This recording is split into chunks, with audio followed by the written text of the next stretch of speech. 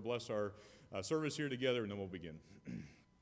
Our Father, we thank you for this opportunity that we have to gather together this afternoon to hear an update and ministry that you've given to Josh, America, and their family in Malta. I pray, Lord, that you would bless our time, that you might bless the girls as they present their ministry, that you would speak to our hearts, I pray, through this update and through your word, and challenge us, Father, as far as the needs, not only in Malta, but right here at home and around the world. Father, we pray that you would just be honored through our time, Lord, and do what is necessary in our hearts, I pray, in Jesus' name. Amen. Amen. If you're able, if you'd stand, we're just going to sing verses 1 and 4 of number 650, Go Ye Into All the World, and then immediately after we'll show the Malta video. Verses 1 and 4 of number 650, Go Ye Into All the World. Counting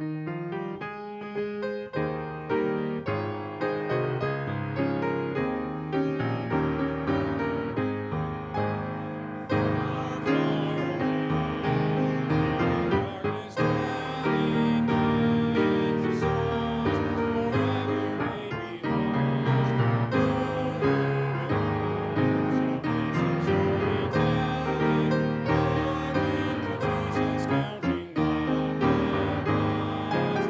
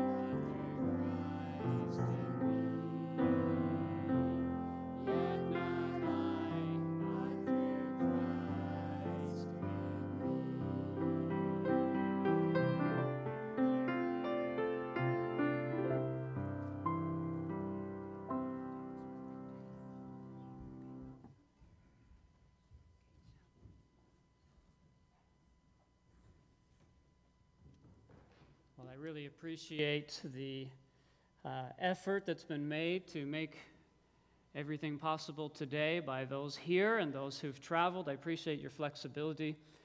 Where we are and the type of ministry that we are in, and with the kids in school, it's likely that we'll be doing shorter furloughs like this in summer months, not every year, but every 2 to 3 years, something like that.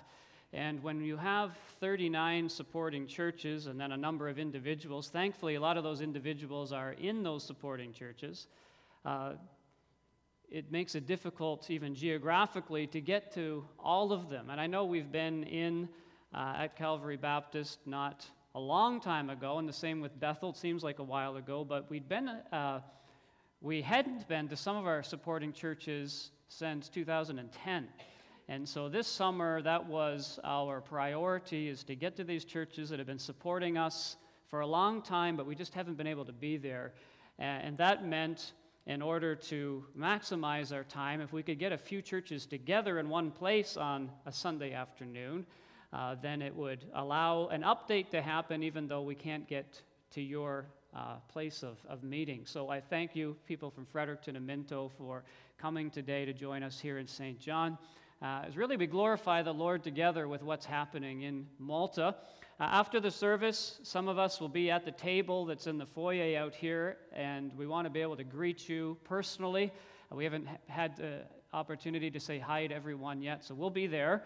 And you can take a prayer card if you have lost yours a long time ago. You can take a new one and sign up for our prayer letter if maybe your email address has changed along the way and you no longer get our updates and you want to, you can do that.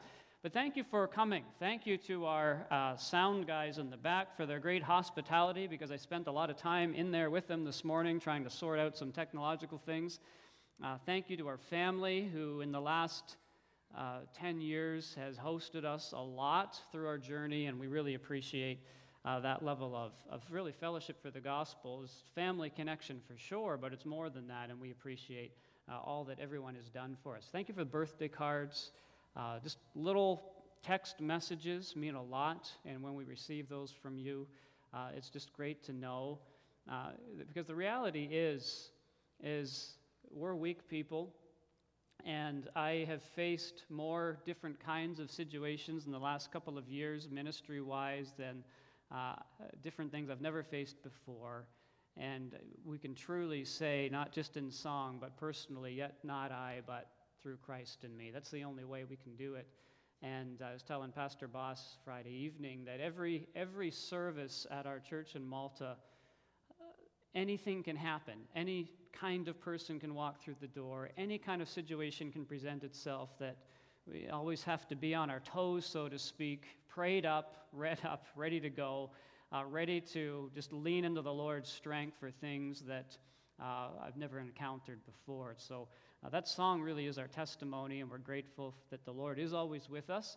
And I want to be able to share some of that with you here this morning, and to remind you of what it is we're doing, where it is that we're at. And to simplify it, Matthew 28 tells us in that version of the Great Commission, according to Matthew, go ye therefore and teach all nations, baptizing them in the name of the Father and of the Son and of the Holy Ghost, teaching them to observe everything that Christ has commanded, and he's with us. And that's really what we're trying to do, and that teaching, making disciples, baptizing people, teaching them what it is Christ has said, and then how to do that consistently in their lives is the framework of what we do. And that looks different every day. It takes all kinds of different shapes and sizes. But that's what we're trying to do in the country that God has called us to. And the ministry we were previously in, there's a lot happening there too. I was just there in May. And we have ongoing relationship, and I won't share specifics about that today because of our live stream, but there's a lot happening there, and we're grateful. The pastor and his family are doing very well, and we will have some teachers going there in the spring next year to teach a class, and we're praising the Lord for what's happening there. So we're in Malta, but we still have that link to the other ministry, and we continue on with that and are thankful for that opportunity. Well, just to remind you a little bit about where Malta is on the map, well, let me just begin with our family. And you just saw us all, but just to update you, Rowan is 13 now, and he's been in middle school in Malta now for 2 years. And this year, as we get back, Kian will begin at that same school because he's now 11, going into year 7, which is the equivalent of grade 6 here in Canada. And so that'll be a big adjustment for him. Thankfully, his older brother has paved the way a little bit, and that will help him adjust. But pray for them as they are in that school. The schools where our kids go are their Maltese public schools, and much the same as here. There's some different elements in it, but there's about 30% of the kids are foreigners in the school, so our kids don't stand out as being too different. There's not a lot of North Americans, but there are people from all over the world that are their classmates from Libya and Japan and Sweden and Korea and all kinds of places. So it's a very international place, and that reflects in their schooling. So the boys are 13 and 11 in middle school. Selah and Naya are 9 and 6, and they're still at the primary school that's near our house as well, and continually growing. Paul was in Malta in the 27th chapter of the book of Acts. He didn't plan to go there, but as they left Crete toward the end of the sailing season, they encountered that big storm that carried them for a couple of weeks across the sea. They didn't know where they were. They all thought they were going to drown, and an angel appeared to Paul one night telling him that no one would, and that they must be shipwrecked on some island. And that's exactly what happened. And they landed there in Malta on a winter's day in the rain, and those storms still happen. Not maybe to that extent as that one, but there are regular storms, and the locals can identify usually within a week or two on kind of when the storm is going to come, because they're fairly regular. And we've seen when my parents were visiting us a couple of years ago in February, right around the Feast of St. Paul's shipwreck, there was one of these big storms, and a small tanker that was moored offshore came off its moorings in the night in the storm and came right onto the rocks, and the sailors just walked off onto the dry land. And so that happened the same day as supposedly Paul's shipwreck happened many years later. So it was just evidence of what happens, and that's how the Apostle Paul came to be there, was there for 3 months, and then we don't hear about Malta after that in biblical history, but probably there were some believers left behind. You can see where it is on the map. Just it's about 100 and I measured it last night, about 190 kilometers from Sicily. So if you look at the map from Lepro to Moncton, that's kind of the distance away that we are from Sicily. We're not that far. And then we're about 380 kilometers north of Tripoli in Libya, and due east to Tunis, Tunisia. So the distance that we would have between here and Truro, approximately something like that, away from North Africa. So we're not that far away from there either. And in the spring, we'll have some days that look a little bit like it did here this morning, except it's not fog in the air, it's Saharan sand. And we get this cloud that comes in, and then when it rains, it's all like mud, and everything's just a mess to be able to clean up. So we're not that far away from the desert either where we are. 2 main islands make up the country, and Gozo is the one just to the top of that, and you saw in the video that we have a Bible study there in the midweek, and I'll mention more about that in a moment. But altogether, we're about 360 square kilometers, something like that. And if you look at if you can notice the dimensions of that key at the bottom of the map, you'll see that we're not much more than 10 kilometers wide on the main island and about 40 kilometers long. And just to give you a sense of what it's like when you're living there, that seems like a small space, and it is. But we don't have highways, and 60 kilometers an hour is as fast as you travel most of the time, except a few little places you can drive 80. So to go from one end of the main island to the other takes you about an hour, and this just gives you a sense of the size, just a different type of a place, very hilly, and a lot of cars and a lot of traffic and so on. But that's where we are, tucked into the middle of the Mediterranean Sea, and just below, or in Europe, but just below the mainland and just above Africa. This is St. Paul's Bay, where traditionally the shipwreck took place. And on that island, there's a monument to the shipwreck. You can go. I haven't been out there, but some people in our church have been, and they say there's a scripture verse out there, on just a simple verse on a plaque out where that monument is. And it very well could be the place where Paul was shipwrecked. This is the same bay, just looking from another side. And you just try to picture all those buildings not there and all those boats not there, and a bunch of 276 people trying to make it for shore in the rain, in the wind, and the waves. And that's where it took place, likely right there at St. Paul's Bay. But it's just a hunk of rock in the middle of the sea. It's all limestone, and as you look at the buildings, and you'll see photos of the building project at the church in a few moments, and it's just all brick and rock, and just a rugged coastline, big cliffs in some places that you can go to, and just incredible to picnic alongside of them. And if you drop an olive, it might roll over the edge. One of these cliffs, and safety's not as much of a concern there as it is here, so there's not fences everywhere like we have in a lot of places where we're used to here. Some of you have Mediterranean sea salt on your kitchen table, and some of it comes from places like this. This is some of the natural salt pans where they pump in the seawater next to it and just let it evaporate and then scrape out the salt. There's some more technologically advanced ones in Malta as well. But you see those, some of these have been there for hundreds and hundreds of years to gather the salt out of the ocean. In fact, the tap water we have in Malta all comes from the ocean as well. It just comes through a desalination plant first because we don't have any fresh water. There's no rivers or lakes or ponds. So we just depend on what the rain brings and what is pumped out of the ocean. And thankfully, that gives us what we need for the most part. But it's a fun place to be able to explore across the countryside. It's beautiful. It's rugged in the summer. It doesn't rain for a couple of months. And the soil on top of that limestone isn't very thick. So as soon as the rain stops, everything just gets crispy and brown. And then when the rain starts again in the winter, things green up. But we don't have big trees. Like you see here in the picture, olive trees and some scrubby pine is really what's there for the vegetation.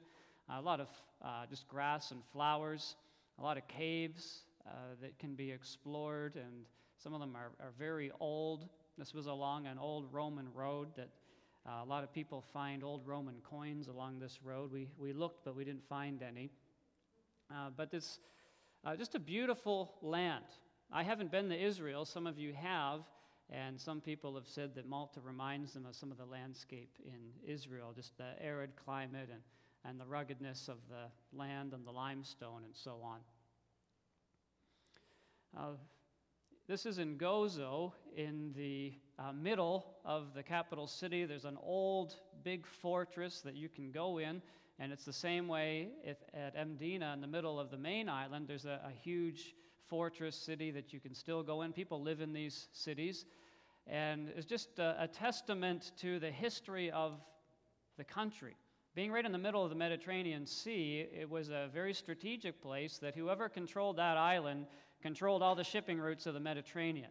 And so those who had it defended it well, but not good enough, because there's been many people who've controlled it along the way, and there's a lot of history from different periods that are there along the way. But you can see just ancient things. There's about a dozen temples like this in the country that date to 2,000 to 3,000 years BC.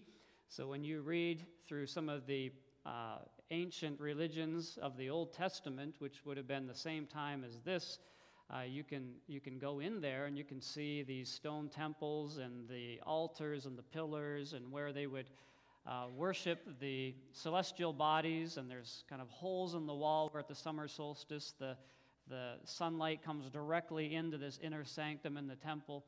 And they're so old that historians really just guess as to what the practices were. And they've recovered some little idols and various things that are in museums. But there's just a lot of history there from many different eras. The British had Malta for 200 years or so, and there's a lot of British history, and so this is at one of the forts where you could shoot muskets and see the swords, and there's a lot of Second World War history that's there as well. There's all that beautiful landscape that you saw a little bit of, but a lot of it's just very congested towns and cities. This is Malta in the middle of the island. There's a famous church there in the middle that's the third largest dome in Europe. And an amazing story happened in the Second World War where a German bomb came through the roof of the church during a mass. There was a few hundred people inside, but the bomb didn't explode. It just hit the floor and rolled across. And they call it the Malta miracle. And you can still go in and you can just see where it was that it had come through the roof. This is the same place from the sky, but you can just see the congestion, and that just one town kind of joins the other as you go along. This is a street in the capital city of Valletta, and I asked people, can you find a parking spot on that street? And one of the big challenges of just everyday life is finding somewhere to park. And it's a busy, congested place with 30-something new cars coming onto the island every day. And it's just a real problem. And with all the construction that's happening, a lot of these streets have building cranes and cement trucks in them, which really slows things down. But you can just see some of the streets. They're fun to walk on when we're doing our Saturday morning outreach because you just get to see all these little alleys and nooks and crannies and the places that people live. But it's just quite solid, and Pastor Bart and Lynn can testify to that because they'd walk through this on their way to the church from where it was they were staying. And that's just what it's like everywhere. This is our family walking along a street. One of the unique things about Malta is that almost all the houses have a house name. And so it's interesting as you're going along to see all the house names. Many of them are religious names. Many of them reflect where the people are from, because many emigrated after the Second World War to Australia and to Canada, and some have come back. So you see, Maple Leaf and Canada House and Boomerang and Australian names. Erica found one with her name on it along the way one day. And you can see in her hand some white envelopes. One of our means of outreach there is we have these envelopes with 4 or 5 pieces of gospel literature in English and Maltese. We have 2 official languages. Almost everyone speaks English, but we have this literature, and we can put it in mailboxes freely and talk with people we meet on the street along the way. So we do that with a handful of people on Saturday mornings. And this was one of those times. This is just before we moved there, actually. But we found an Erica house along their way. Our house is called Ola, is the name of our house. And it's right near here. This is from our roof looking down. And we have the blessing of having a bit of a courtyard in front of our house. You can see there perhaps all of the doors is kind of like row houses. And our house is just out of the picture to the right. But there's over a dozen kids that live right in where we do. So our kids have friends that are knocking on the door all the time, and we are getting to know our neighbors. We were so glad that when we had to move, the place opened up 2 doors down, and we didn't even have to leave that complex.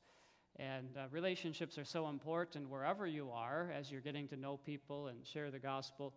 All of our kids' friends go to Mass every week, so they're all Catholic families. Most of them. There's a Chinese family as well that's there.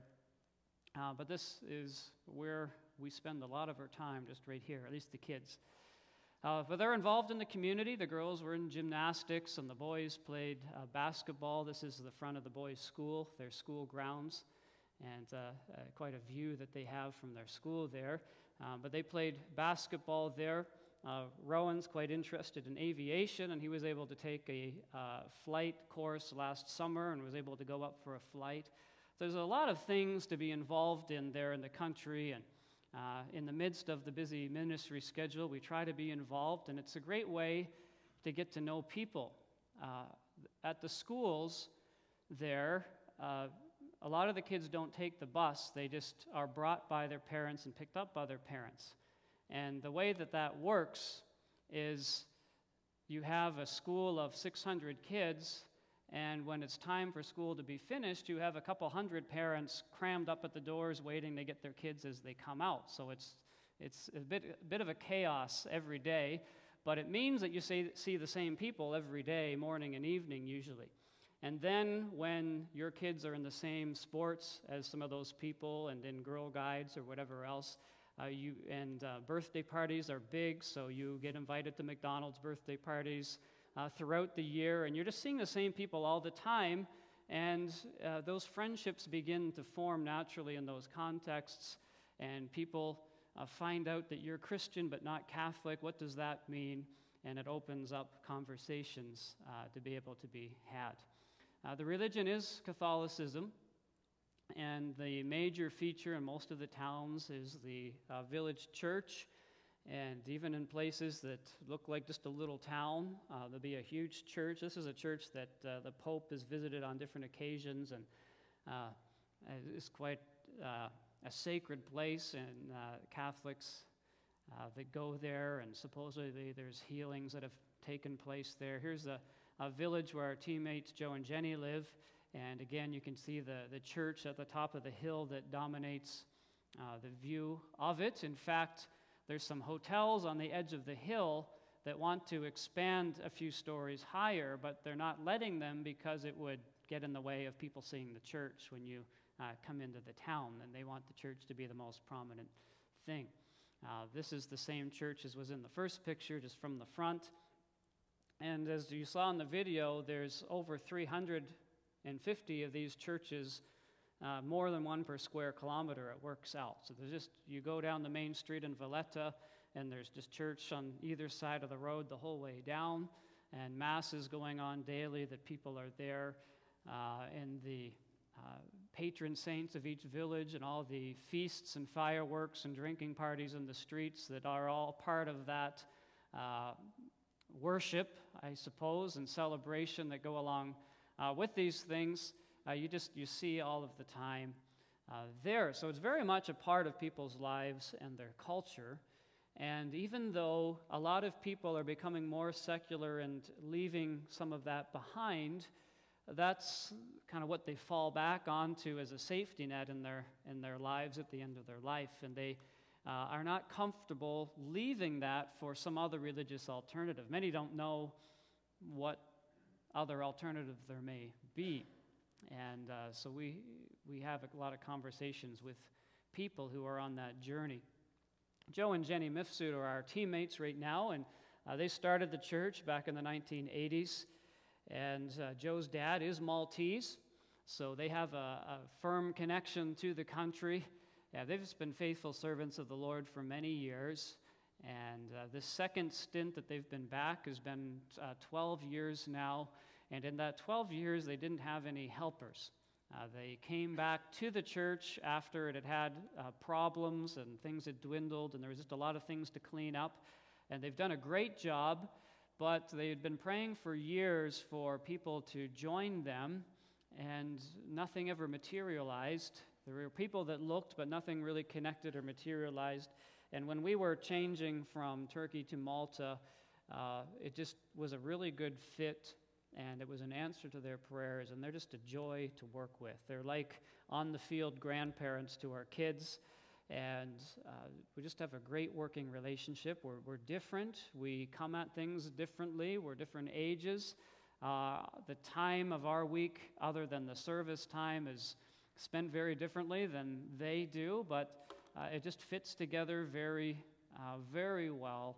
And we love Joe and Jenny, and they're keeping our cat alive while we're away here in Malta as they stop in every few days to feed him, and there's been a few adventures along the way that we've heard about with neighboring cats and open windows and those types of things. So we think he'll still be there when we get back, but we're thankful for Joe and Jenny's commitment, not just to the ministry in Malta, but to our family, and trying to keep us together with our pets as well. But we love them, and they mean a lot to us. They started the church and were able to see this building built in the 1990s, which was an amazing thing, because until that time, and let me just back up, when they went to Malta in the early 1980s, the only other congregation that was there was a small Brethren assembly of less than 20 people. and those believers didn't know of any other believers on the island. So the evangelical work in Malta in this era is really quite young. I mean, there have been believers there in the past. I've read some old periodicals from the 1800s of someone who was in Malta and writing to churches in England, telling them about the need. So there's been people there over history, but in the era in which we live, the movement is very, very young. And the Catholicism being so dominant, there wasn't anyone allowed to build a church building without the consent of the Archbishop of the island. And as the country moved along in its history, there were some people who were pushing some of the aspects of freedom that had never been pushed before. And God put Joe and Jenny in the favor of a lawyer who was really concerned about freedom of expression, freedom of religion, and so on.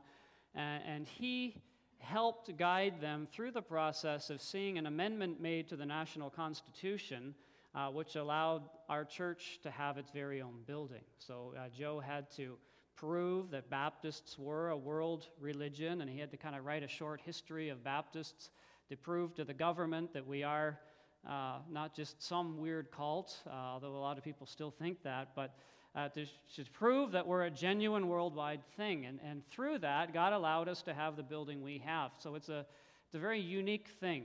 There are some other churches there now, evangelical churches, but none of them have their own standalone building like we have. And to my knowledge, this was not a blanket decision, but others still have to apply the same way our church did, and I don't think anyone else ever has. This is just it from another angle. We're at the end of a dead-end street, and you can see we're tied right in close to our neighbors.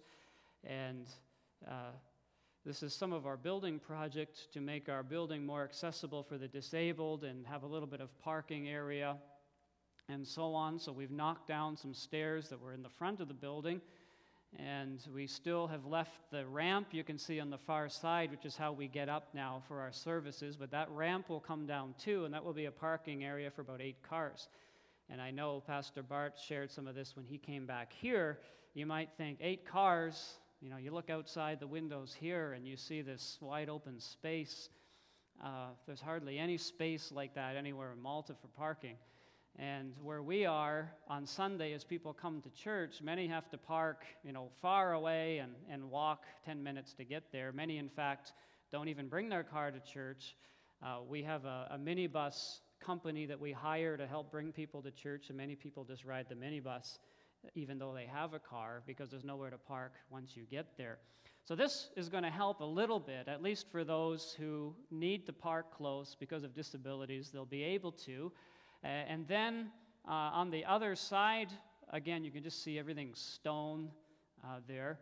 On the other side of the building was where this is. There's going to be a new walkway that goes onto another street at the other end of the property. And that will allow people to park in a public parking lot that's not far from there and easily walk into the property from the other side. So we're going to solve an access issue to the property, as well as the ability within the building to get up and down to the different levels by installing an elevator and so on. And so there's been a lot of construction to make that happen. The elevator's right at the end of the hall where Charlie's plastering the wall as he plasters walls every day of his life, I think. He's there every day, one of our men. And the builders build a wall and he plasters it that afternoon is kind of how it works. And just a faithful man. Now, this is the upstairs of our building where we will meet once we're finished. And there's a balcony in the back for overflow, and the elevator will go to the balcony as well as the main level, and then 2 levels down below that. Right now, this is where we have our kids' classes and the teen class, and there's ping pong tables and things there. It gets very, very hot this time of the year, so we'll need to install air conditioners and those things for that. Let me just back up. But where we meet is down below. So in the video where you saw the people singing is directly below that room, which is almost the same size, but it's a bit smaller. The ceilings aren't as high. There's some pillars in the way, and we're full most Sundays down there. So it'll be great to have extra room upstairs. Here's what our ministry schedule looks like throughout the week, which just gives you a sense of what it's like. Normally, Joe and I alternate all the preaching. So I'll preach one Sunday, he preaches the next. I do a Thursday, he does the next. I do a Wednesday in Gozo, he does the next. So we're always preaching twice a week, but never back to back is how we've worked it out. Now, they go back to the States for 3 months every year now that we're there, which means that we're doing all of these things for the 3 months when they're away, and it is a very busy season of ministry. We just have one main worship service on Sunday. It's a longer one, and it's just a joy to go through the morning together. And it's just high energy. There's, on average, a dozen people there every Sunday who've never been there before. So there's just these new people. Some of them are tourists, some of them aren't. And so you're always trying to find out who people are and meet them, and just from all over the world.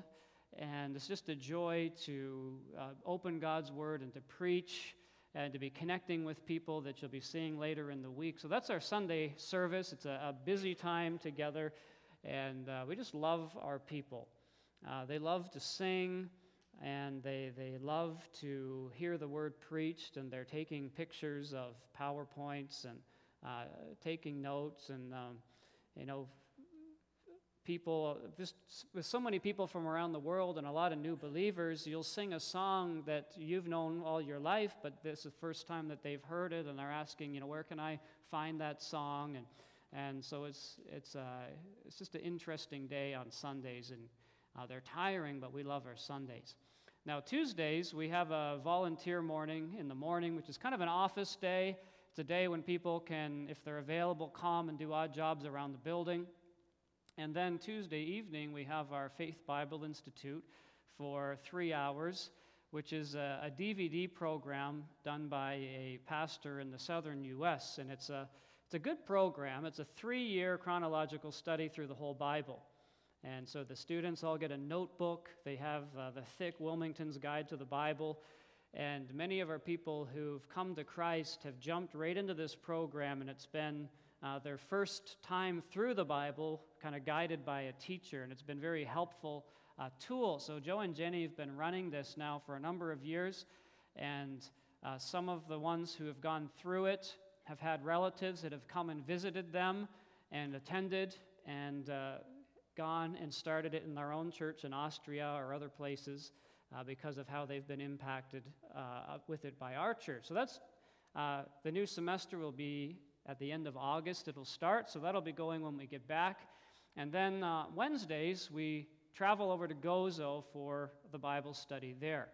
Now, from our house to Gozo to the Bible study takes about an hour and a half by the time you drive, get to the very cross, and get there. So I typically leave about 3:30 on Wednesday afternoon and then get home around 10 o'clock that night. And we have that study there. We have a number of our families that used to live in Malta that moved to Gozo, and so they are the core of our group there. They come over to our services Sundays, but we meet over there on Wednesdays. And that is going to be a new church, we trust, at some point. But we're doing all we can right now, and it really is going to take someone really living over there and investing in the communities in Gozo for that to take its next steps and to begin meeting on Sundays and so on. So we feel like we're kind of maxed at what we can do there for now, and we're going to maintain that, but we need some more people for that to be able to go beyond what it is. But there's never been a sustained evangelical ministry there. 30,000 people or so in Gozo, and so there's a real need for a church to be there. So that's Wednesday nights. Then we come back to a volunteer morning on Thursday morning at the main church, and then our midweek is Thursday evening there, and it's not uncommon to have first-time visitors most Thursday evenings as well. And then Fridays, once a month, we have a young adults Bible study, and we would really like to do that more often than once a month, but we are who we are, and we feel like we're maxed out with what we can do. You notice in this schedule there's no youth group, and that's really another need, is to have someone is we're starting to get some teens now. We just had a bowling activity before we came back, but that was our first one in 2 years. And again, you look at that and say, where would you fit a youth activity into the schedule, and who would do it? So there's always more that could be done, but we're doing about as much as we can do right now. But we do those Friday evenings once a month, and then every Saturday morning we have cleaning in the morning, and then we have that outreach time. And that's kind of a flex time a little bit. If we have people that are going to be baptized, we'll have some baptism meetings on Saturday mornings. But it's a full schedule. And just to show you some photos again of the people, this is where we meet right now in the downstairs. And a lot of times out in the foyer area, we have to set chairs out, and we have a TV screen for people to watch out there. And as people see the numbers, it's a little bit deceiving because of all of those people, we only have about 30 who are members. And we always have a segment of the church that's there for a while and then gone. We have a lot of students, and we have people who come and work for a while. We have people who come and fall away. It's just a very unique place. I posted in one of our prayer letters about an article someone wrote about ministry in the city and in university towns, and they described it as hugging the parade, because it's people who are just on the move through, and you have a period of time to invest in their lives, but then they're gone again. And that's very much what it's like where we are. There's just people coming and going every week, and you try to help them all you can, but then they're gone again. So a lot of people look at a picture like this and say, why do they need a missionary pastor? It looks like Fundamental Baptist Church. It's a full congregation, but the numbers are deceiving. It's not a stable group as far as the amount of people. There's always lots, but not the same. And a lot of our people are very young in the faith. We don't have any deacons, and we are a little ways off from that. So we have a lot of people to work with, but there's a lot of development to be done, and that's really what needs to happen right now to see this church kind of stabilized and then be able to focus on the Gozo church plant and beyond from there. We do have a kids ministry during our morning service. Erica and a lady from the Philippines are the heads of that, and they alternate months, and they have others that help them. And once in a while, usually Christmas, they'll have a song that they sing. And we have a lot of kids. After the service, we usually are kind of tearing down and setting up for the next thing, because this room is used for a lot of things. So there's always stacking Bibles and getting the offering envelopes and setting it up differently for the Bible Institute. And then after Bible Institute, we set it up for Thursday night. And then after Thursday, we set up for Sunday. So when we have that upstairs, it'll be really nice to kind of leave things as they are and be able to use the downstairs for the other things. And Naya here is helping with some offering envelopes, I think. They got captured along the way. Usually every Sunday after the service, one of our men, Alex, will be there getting that Sunday sermon that's just been preached, uploaded onto the internet, and DVDs burned off, because a lot of people take the DVDs and CDs of the services and pass it on, or people who have missed catch up with services that they've missed. This is the foyer area, and you can see the DVD rack there. We keep gospel literature in our tract rack from many, many different languages, because we have so many people from so many places coming. Now, we just had a tract called May I Ask You a Question that one of our young men translated into Maltese, and we're having that printed this summer to add to our arsenal of gospel literature, and we're going to have that translated into Turkish as well. But we try to keep Bibles in a whole bunch of languages available to give people.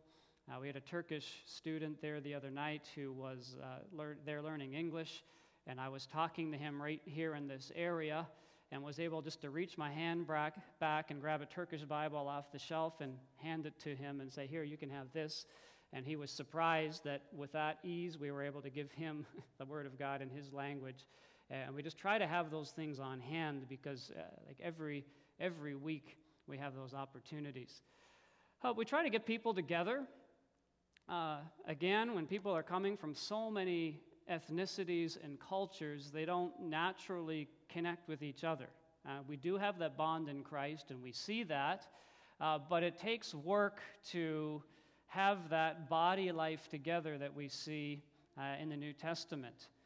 There was that Jew-Gentile friction that was such a contentious thing in the first century, and while I wouldn't say we have contention at all in our church, it takes work to try to get people together, just because people are different. A lot of the ones who've come from Catholic backgrounds are used to walking in the building, doing your religious thing, and then walking back out because that's what they've done their whole life. And to teach them that the church is the family of God, and we live life together, and we help one another. And so we try to foster that through our fellowship times and game nights, and encourage people like this man is in Malta working. His family's still back in Africa, and he's working, sending money back and hoping to be able to bring them. We have a number of people in our church that are sending money back to relatives, and they found good work in Malta. So we have a lot of lonely people, a lot of people with specific needs because they're a long ways away from their wives or children even. We have people who have young children, like far away on the other side of the world, but they're working in Malta to send money back. So it's just lives that are so very different than most of us have ever thought of or would think of as normal are normal to them. So we try to learn about that and to serve them. The university is just a mile away from our church, and so we do have people coming to study that are at our church as students, and a lot of them are master's level or even higher, so they're around for a while. Some of them are there shorter. But a lot of them are language students that are there for 6 weeks or 3 months and are believers, and they come. A lot of them invite friends, and so weekly we'll have people from Brazil and Colombia and Korea who've never been in a church before, but their Christian friend at language school invited them, and they've come. And so we just have people like that all the time. And so through our young adults activities, we try to connect with them and teach God's Word and leave that impact on them before they go. A lot of them come on a Thursday evening before the midweek service to play ping pong for half an hour before the service starts. And so that's been a great way to connect people together.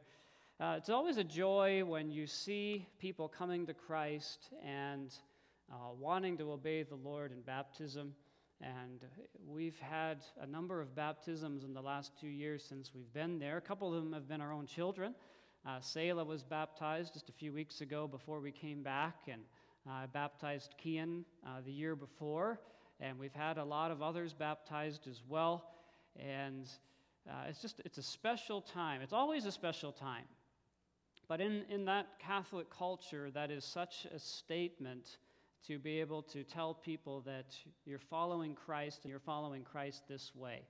And those are truly special times when we have those baptism times, and they're all special. One particularly sweet one was when this older Maltese couple here on the front of this picture was baptized. They had come to Christ just last year. Their children had come to Christ the year before, and they were resistant. But finally, the Lord broke that down, and they were saved. And Joe just went to be with the Lord earlier this year, and he just had peace in palliative care while he was there, knowing where he was going. But the year before, he didn't have that peace. But he did, and it was sweet to be able to have them baptized. In fact, we were having our baptism meetings on Saturday mornings, and he came with his wife. His wife had decided, I'm going to be baptized. And so we were having meetings together and hearing their testimonies. And that particular time, I did like you do here, where I had them write out their testimony, and then they read it while I recorded it. And then we played the recording at the church before they were baptized. That's the first time we've done that. And it doesn't always work to do that, but we did. And as we were meeting, Joe hadn't committed to be baptized yet. He was still fearful of what his relatives would think. He already had cancer. He knew he was going to die. He knew he was a believer. But when you're Catholic and you're that age and you know you're going to die, all you've ever known is a Catholic funeral, and you're wondering, well, what kind of funeral am I going to have if I'm not Catholic? And so he just had all those things. Do I want to publicly identify through baptism as a Christian at this point? Well, as we were having the meeting, they got up and we had talked about what to wear, and they were on their way out to the car, and he turned to his wife and said, what color pants should I wear? And he hadn't indicated till that point that he was going to be baptized. And she kind of looked at him like, you're going to be baptized too? And so it was with joy that we had them as part of one of our baptism services. And then we had his funeral a number of months later. Over in Gozo, we have a hotel who's willing to rent their hotel conference room to us on Wednesday nights. And this is where we meet. And it works to be a great facility. It's right in the center of the main town, and it's easy to get to. And that's where we have our weekly services there. We're glad for the team that God is putting together. We have a new couple who will be joining us, Luke and Anna Tanis. We just skip ahead to their photo. And their little boy, Theo, he's almost 2 in a little while. And they've just begun raising support. They're at about 20% right now. And we can't wait for them to join us because they're going to be able to help us push into some of those things that are just on the edge right now and we can't get to them. And so we're praying that the Lord will speed them along as they come to join us. They're a great young couple, and we were able to spend some time with them in Cleveland just a couple of weeks ago. And so be praying for Luke and Anna as they come to join us, that the Lord will help them see exactly where they'll plug in to the plan of things. Joe and Jenny, as I mentioned, they come back to the States now, to the Detroit area, and visit supporting churches every fall. So we'll only be back a month, and then they'll leave till January. And we always love to see them come back. And so this is them coming back last year, and the big welcome back banner that our kids made for them. And so they'll be away again. And as we continue on, we know that they'll be getting closer to retirement. And they're really glad. They've been praying for people to come behind and to help us. And once we get that help, they'll feel more freedom to take additional steps in their lives. But for now, we have a team of the 3 couples, and we're really looking forward to that. But we could use more. And as you look at the map here, you can see let's turn this way. They're kind of all the same color on this map, but this is where our main church is right here. So we're right in the heart of the most populated area of Malta, right here. And then there's the Gozo church plant. We live just very close to the church, and Joe and Jenny live out here, about half an hour drive away. But right now we have this ministry going and this one underway, but there's a lot of work to be done in those 2 ministries.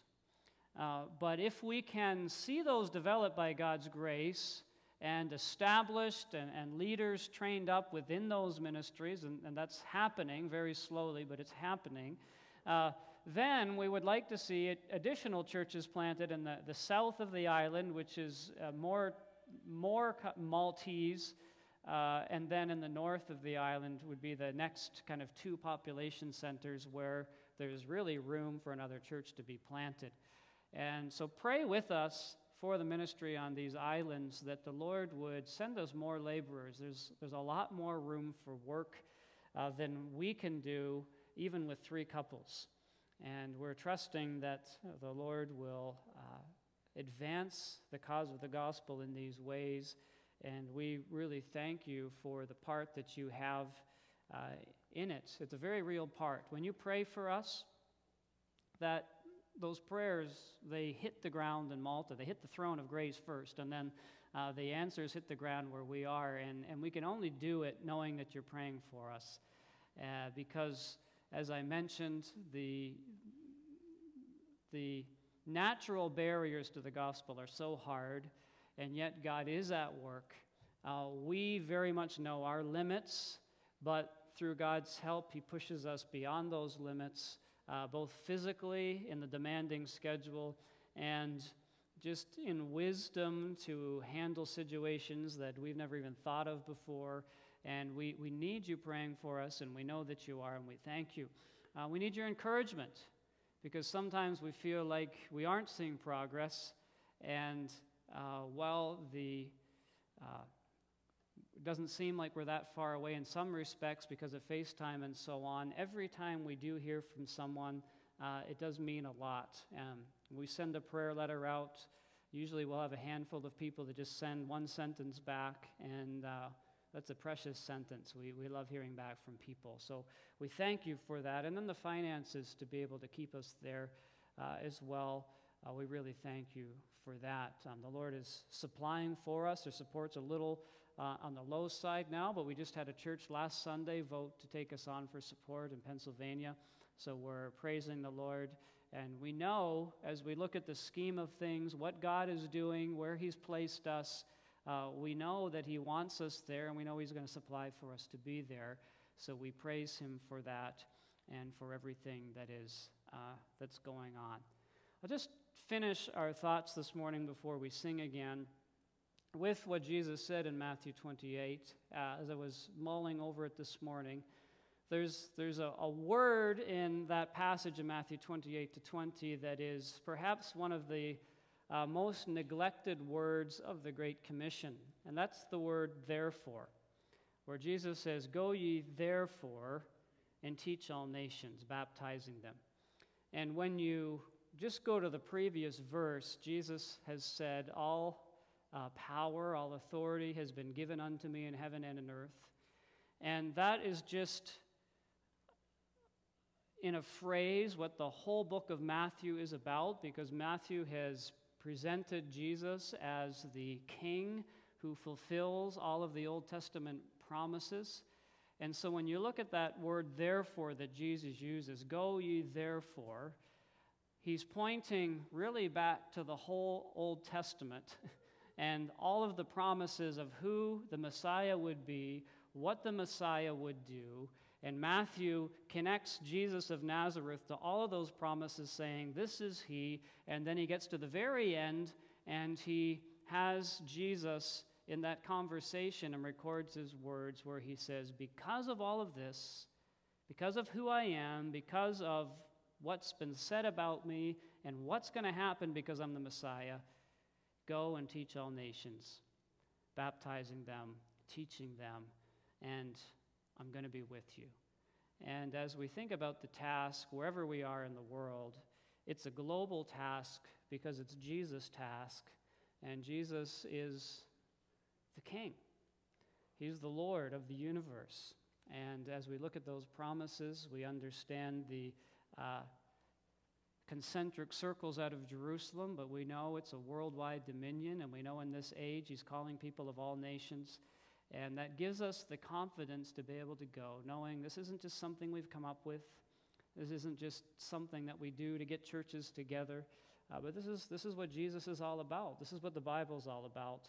And we can therefore go in confidence, knowing that he's with us. But he calls us all to be together in us, and we're so thankful for the fellowship that we have together. Why don't we pray, and then Pastor Keith will come. Our Lord, we thank you that you are at work on the island of Malta. It's just a blip on the map that most people don't even know about, but you do. And we're constantly amazed by how you're at work in people's lives, even apart from us. They come to us with you having been at work in their lives for a long time without us even knowing, which shows us that you know where it is, you have a plan, and you're building your church there. And we thank you that you've allowed us as churches in Atlantic Canada to be part of what you're doing in the Mediterranean. We thank you for the privilege our family has to be living there and serving and seeing it firsthand. Lord, thank you for the concern that people have for us and for the ministry. Lord, for the Christ-centered love and the fellowship in the gospel that we enjoy. And Lord, we pray that even today, as Joe has already preached, that your word will be at work in people's hearts as they have heard it. Just as we pray that that will be true from what's been said today and what's will be said these evenings of Vacation Bible School this week. Lord, we pray to see the harvest of the planted seed. And we thank you that this is your work and we can just serve in it. We thank you in Jesus' name. Amen. I know you'll want to take a moment to have a chat with Josh and Erica and their kids on the way out. And so I'm going to, as we have our last closing song together and what's been just a fantastic Lord's Day, I'm going to ask Josh and Erica and the family, if you don't mind, just dismissing yourselves to the back so folks can get to you and have a word. And again, just what a joy to be reminded today of the great cause of the gospel and the harvest that is there. In John chapter 4, Jesus talked to his disciples about the harvest after ministering to the Samaritan woman. And the song that we learned here a couple of years ago that just reminds us of the harvest, that once we receive Christ's gift of salvation, then we have this commission to then go out and share that with others. And so we're going to sing that song, just the first and last verse. The song, verse 1, just really speaks to the invitation to those who are lonely of heart, to the outsiders, to come and to find mercy at the cross. But then verse 4 says, then go to the outcast. People like the Samaritan woman and others, people in Malta, people in your neighborhood, people in your workplaces, and go and carry that message of salvation with you. So let's go ahead and stand and we'll sing verse 1 and 4 as the burls are dismissed, and then we'll finish our service here.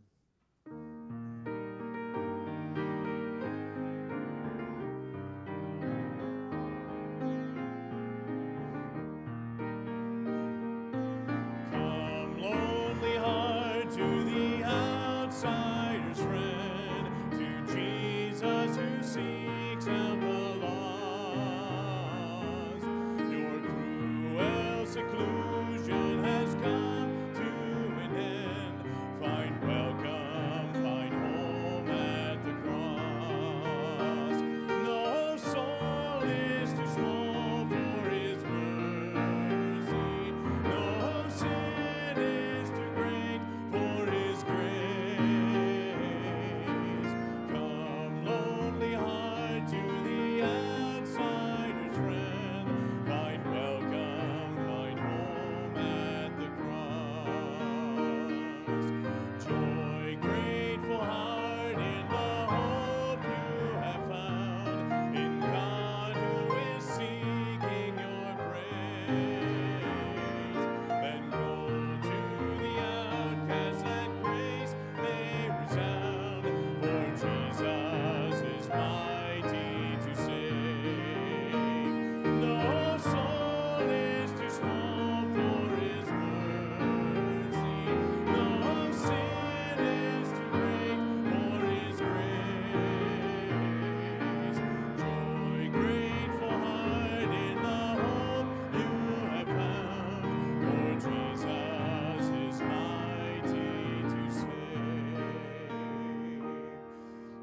Adamson, would you mind dismissing our service in prayer, please?